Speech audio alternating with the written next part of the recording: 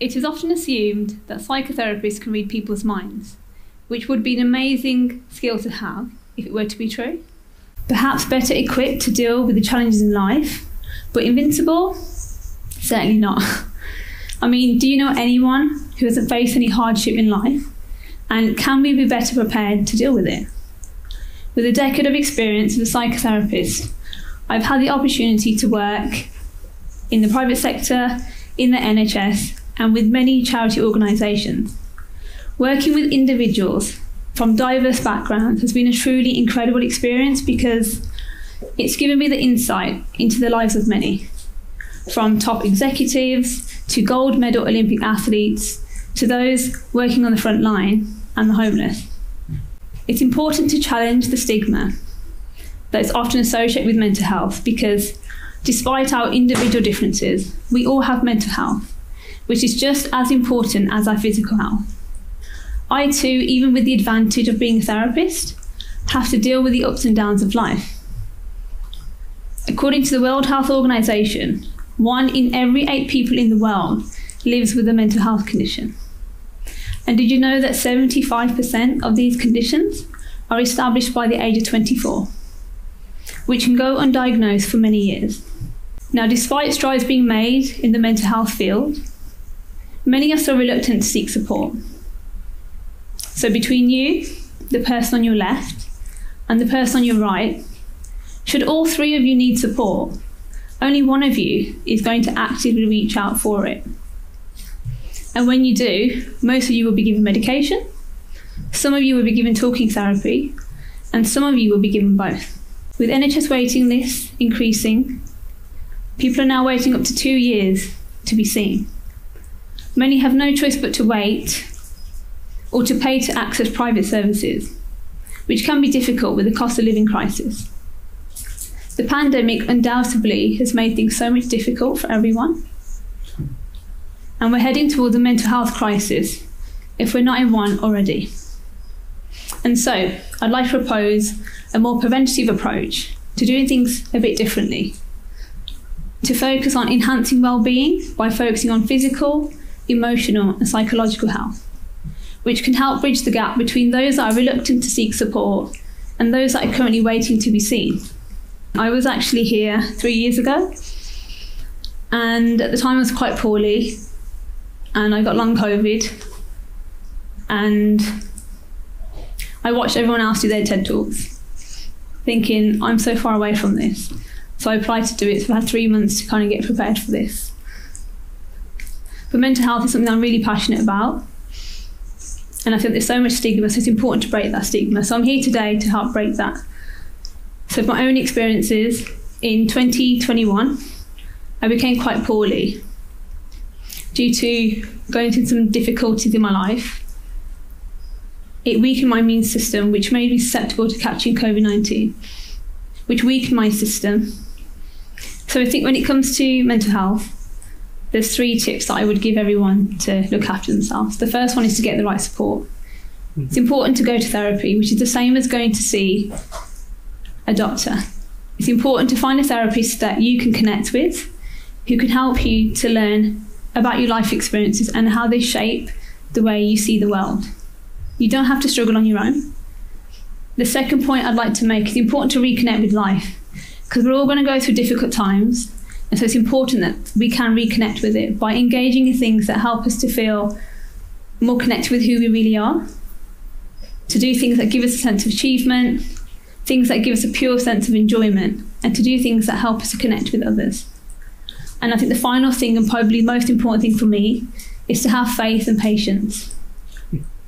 Life often has a better plan than the plan we have for ourselves. And so it's important to have patience and to focus on who you want to be and to move forward step by step. So my experience has taught me there's a need for a more holistic and preventative approach to mental health. And so I set up a community interest company with the intention to create a healthy society, to make mental health and well-being accessible to all. So my mission is to empower young people with the skills and to empower adults with the skills to navigate their mental health journey, to improve staff well-being and to focus on more compassionate leadership. And I guess a key thing and a real reason for why I'm talking about the prevention is because as a South Asian Punjabi woman, I was not taught about mental health growing up, and I wonder, were any of you? A taboo in many cultures, even today. And I remember a young girl telling me that she was told by her mother that black people don't have mental health issues. Even when I started working in this line of work, I remember relatives asking me what I do, and they would comment and say, "You just can't find the jobs these days." And I guess being a therapist was not held in the same regard as being a doctor, being a dentist, being a lawyer, especially in the South Asian community. But things have changed since then. There's more awareness, there's more representation of mental health than there has ever been around the world. But there is one thing that I find many people struggle with, and that is generational trauma. The passing of trauma from one generation to the next. Something which is often overlooked, especially in the South Asian community, and not spoken about.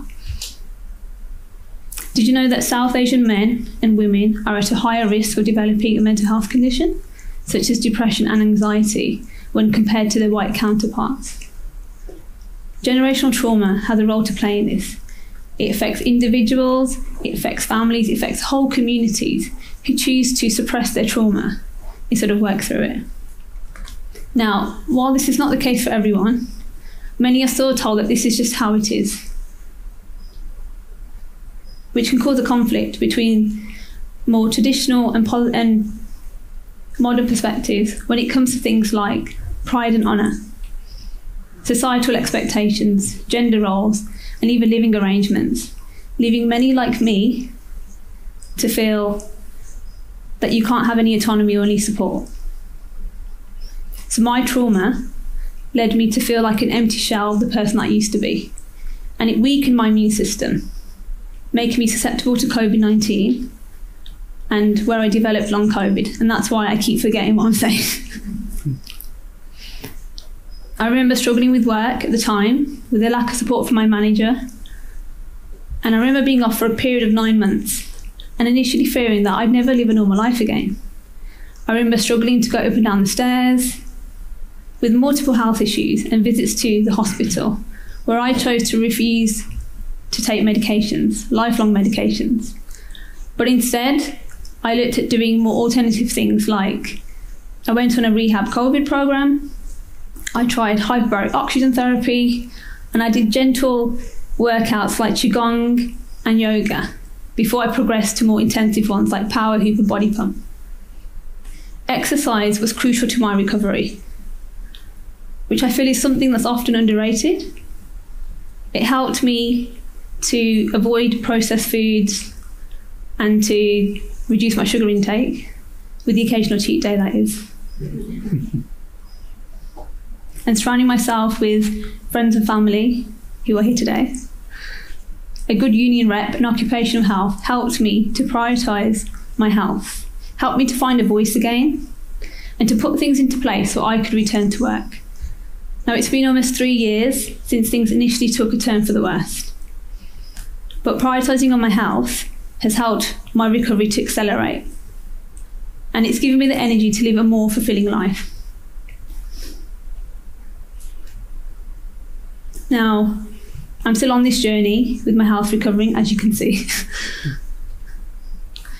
But my confidence is coming back slowly. And I think the key message is there is a link between trauma and physical health, which I think is more established now than it has been.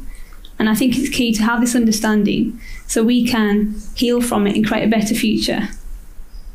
Because it's not a life sentence, and many people like me are choosing to break the cycle. And so one thing I have learned, that in life there's going to be times where you are going to be ahead, which is going to be great. There's going to be times in life where you are going to be behind. But it's important to remember that the race is long, and in the end, it's only with yourself. So let's prioritise keeping people well and be the generation of change. Thank you.